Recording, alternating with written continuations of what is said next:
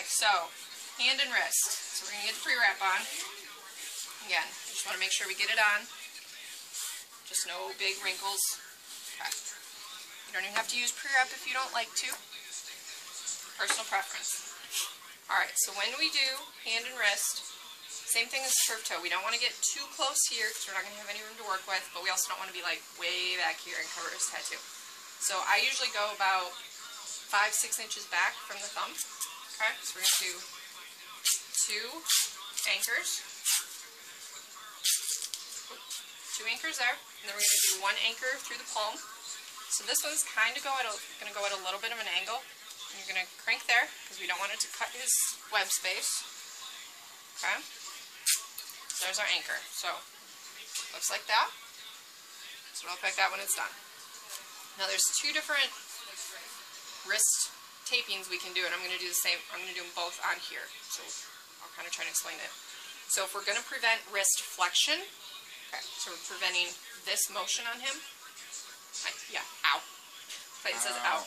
So we want to tape on this side. We want to tape on the extensor side of his wrist. So we're going to put him in a little bit of extension. You can hold his hand right there. And we're going to do the fan again.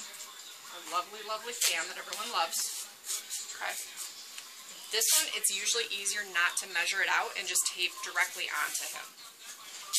So we go like this, do the X, and then do straight. Okay. So with this, he's going to be limited on how much he can flex.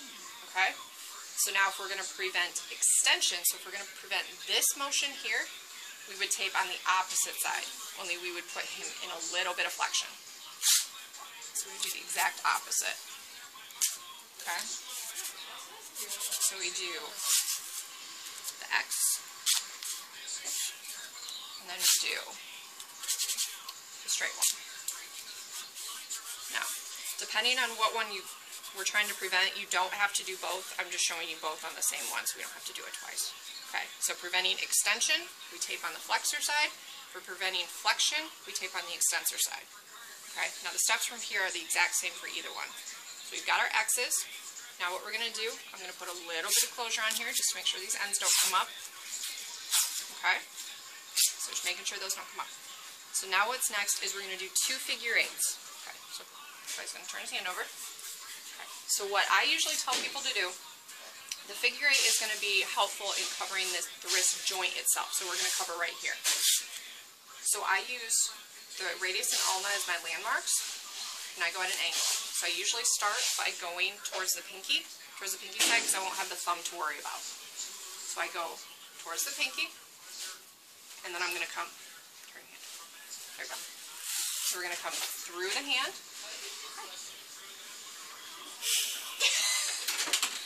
Coach Price. So we're going to come through the hand. It's going to go over the top and down and back through the wrist. Okay. So now we'll do one the other way.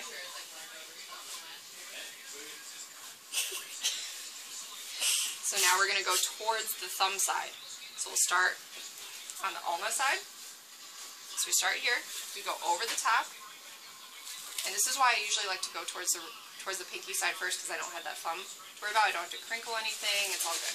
So we go towards the thumb, go back through the hand, right there. So then we come across the top of the hand, and then we're right there. Okay? So if I was going like I did with the ankle, we're going to show it with the pre-wrap. Okay, so we start here, go towards the pinky. Ooh, almost lost it. That would have been bad. There. So we've gone, so we're going to cross, under the hand, across the hand, straight across, and then back. Okay? So I know it's a little complicated on the hand because there's not very much room, but that's how the figure 8 looks. Okay? Then all we do is we close this up. We make it look nice and pretty. Alright? So that is hand and wrist. Okay? Now, if we're going to add thumb spicas to this, here's what we do. The thumb spica is designed to prevent hyperextension. of this joint, of this PIP joint in the thumb. So for linemen, for volleyball players, for anyone who's had a sprain of this joint, this is what we're trying to prevent. Okay, so we're going to use our half strip again. We're going to use this half strip. Whoop, that was a full strip. Half strip. So I'll use this shortened piece. Hey, Palmer. So what we're going to do, okay, we're going to do 4 of these. We're going to do 2 dorsal, 2 palmar. So what I do is I tear it off, shrink it down just at the end, and we want to be really careful to cover just this joint. We don't want to cover up here, because then we're going to have freedom at that joint, okay? So he's going to put his thumb up, help me out just a little bit. We go there. So these are going to be dorsal ones. The one you put down first, so if we put the dorsal side down, so we put the top one down, that's a dorsal. So we go down. So see how I crossed right over that joint? That's what we're looking for. Okay? Since Lauren did such a great job moving, we're going to come over here, do the same thing. So here is a dorsal spica. Then we come across. Okay? So now we'll do a palmar one.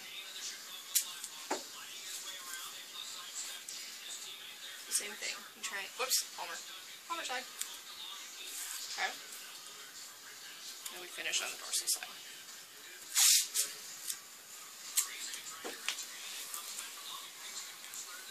Okay? It's the same thing. Go to the palmar side. And if these ends are long, it's okay. Just tuck them around the back. Not even a big deal.